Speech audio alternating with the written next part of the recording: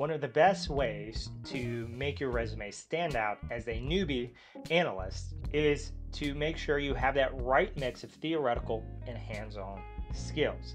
In this video, we're going to talk about what things you should skip, what things you should include, and what things you should work on long-term to make that resume stand out like a sore thumb in the pile of thousands and thousands of resumes that you're competing against today for all those jobs. So stay tuned, we're going to dive right into that. Yeah, breaking into cybersecurity is getting tougher and tougher every day. It's not impossible, it's tough, it's challenging, but you can do it with the right help from industry people like myself. I've been in this industry for 10 years. I have 18 certifications, and yeah, I know a thing or two about how to break into cybersecurity. So take my advice. I'm a hiring manager myself. These are things that I look for that help me find great talent. So one of the things I just want to start this video out with is tell you, as a hiring manager, what I'm doing when I'm looking at resumes is I'm looking for people that I have to spend the least amount of time on training, right? The further along you are in your pathway in cybersecurity, the more likely I'm going to hire you for a junior level role. And that's simply because training takes time. You're already investing in yourself. That means I have less I have to invest, and I'm more willing to invest in you because, well, you already invested in yourself. So it's great. I love to see this, and we want to make that pop in that resume. So when they pick it up, they're like, oh, this person is amazing. Let's go ahead and have a chat with them. So the first thing we want to do is that in our resumes, we want to just trim down all the stuff that isn't relevant, right? If you worked as a cashier in a grocery store, we don't really care. Just put it on there, maybe one bullet at the most. We don't really care. It's not relevant. So we want to trim that down because we don't want an overly large resume, first off. But we want to trim all this down so that as we start adding this other stuff I'm about to talk about, we have room for it, obviously, on the resume. So that's one. Get rid of crap, condense all the stuff that doesn't matter to leave room for the stuff that does matter. So that's step number one. Step number two here. Many of you are going to be in college. So if there are any relevant courses to the role you're applying for, feel free to list them. So if it's a SOC analyst role, make sure you're listing if you've done a forensic course, if you've done malware analysis, any of that type of stuff. If it's relevant, list it. It's good to see, good to show that you've done this coursework. If this is all you have, they're not going to look at your resume probably. You're going to have to add some of this other stuff. So let's keep going.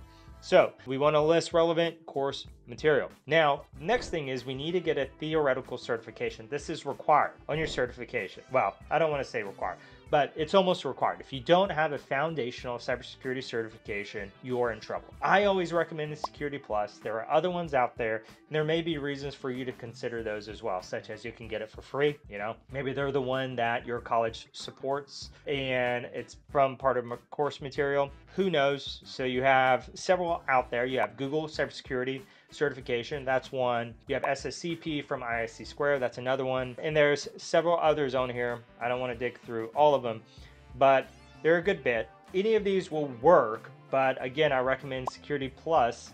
Watch my video if you want to know why I recommend this one as the go-to.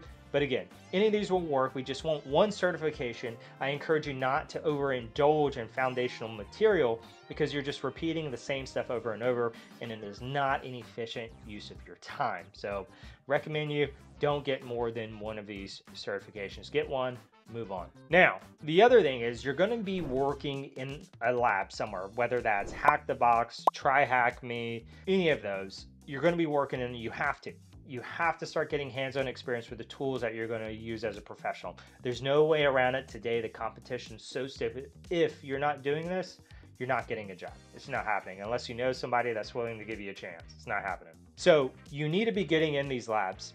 And when you do, make sure an additional education and training section on your resume, if you don't have one, make it, by the way. You're going to be adding in these pathways. So they have pathways of multiple modules. So I say don't do the modules because the pathways are better, right? They require hours and hours of work to do, and they're teaching you stuff. So add those pathways. There's a SOC 1 pathway in both of these, both Try Hack Me and Hack the Box. So check that out. If you're in pen testing, check out the pen testing one. But list all these pathways that you're doing. There's probably forensic ones, whatever specialties you want to go down, list them in here because they're going to be great. People want to see what you're doing. This stands out. Again, it shows that you're investing in yourself, you're learning, and it's going to take you less time for me to train because you already have a lot of these foundational skills. Now, the next thing and the final point I want to tell you about honing this resume to get the eye of a hiring manager is that you need a technical certification as well. So we have theoretical, we have pathways, so we're learning, but we also need a hands-on certification. So I won't lie, the theoretical certifications, you can't do much for that. You don't learn the skills that you need to actually do any of the cybersecurity jobs out there. They're specialties. We need a deep set of knowledge in a specific area to do it well. So that is where the technical certifications come in handy. So if you're going in the SOC, I always recommend the, Blue Team Level 1. That is probably the most well-known SOC 1, but Try Hack Me has a certification as well. Hack the Box has one. Any one of these will work. Just do them, work through it, get the certification, put it on your resume, and you should be good to go.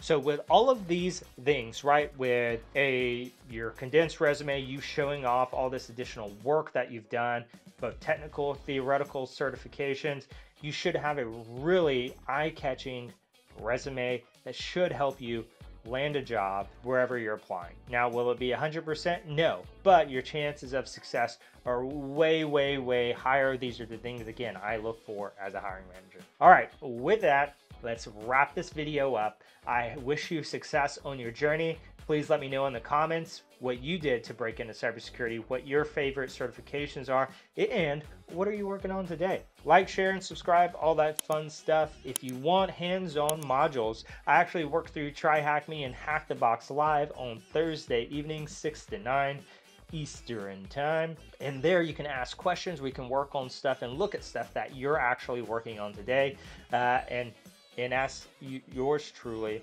questions, and we can help you work through any problematic areas. So with that, let's end the video. We'll see you next time.